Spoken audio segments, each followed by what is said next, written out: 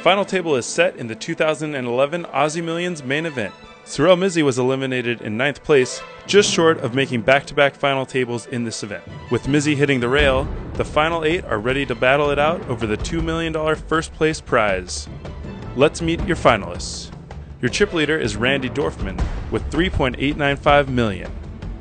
Dorfman of Miami, Florida has $730,000 in lifetime tournament earnings, with his biggest score coming from a runner-up finish in the 2009 EPT Grand Final High Roller event for $580,000. It went well. I just tried to keep the pots as small as possible.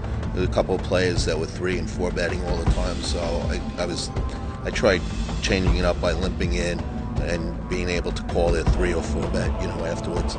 And I mean, there's some just unbelievable talent. I mean, you got Patrik and Chris at the table, 2 of the best, tournament players in the world. So, trying to stay away from them as much as possible. Second in chips is James Keys with $2.395 million. The British poker pro has $340,000 in tournament earnings prior to this event, with his biggest score coming from his 9th place finish in the 2007 WSOP Europe main event. Still pretty deep, although people feel when they've been really deep and then they get to just deep, they feel shallower than they are.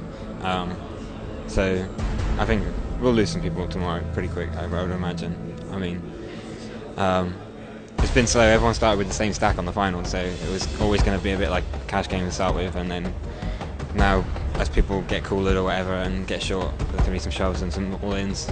Australian David Gore is third in chips with $2.37 million. And he is set to make the biggest tournament score of his career here in the Aussie Millions main event. Fourth in chips is Sam Razavi with $1.36 million.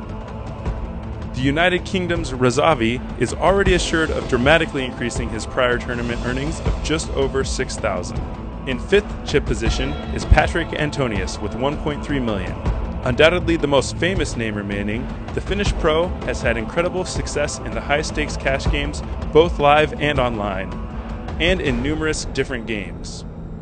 Antonius finished 13th in the 2007 Aussie Millions main event and is looking to add to his already more than $3 million in tournament earnings with a big score here.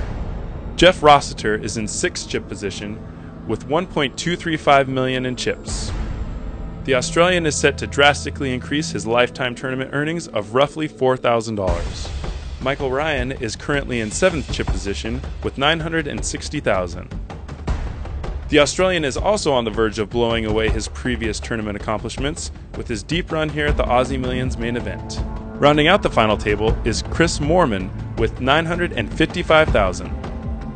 Moorman has had incredible success online with more than $2.3 million in tournament earnings, but he has already assured himself of his biggest live score here. Make sure to stay tuned to Card Player as we bring you updates of the exciting final table from the 2011 Aussie Millions main event.